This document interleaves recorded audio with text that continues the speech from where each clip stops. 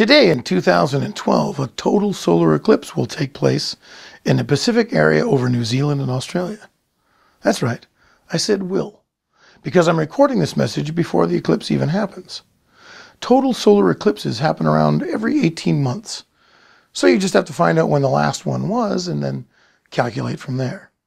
Failing that, you can always look it up on the NASA website.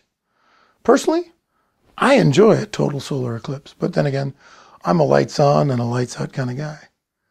So if you're wondering when there's next going to be some cosmic action in your area, call me. I'll give you a hand.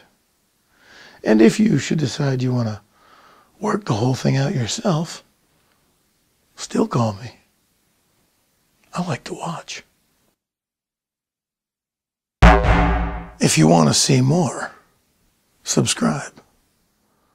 Failing that, call me.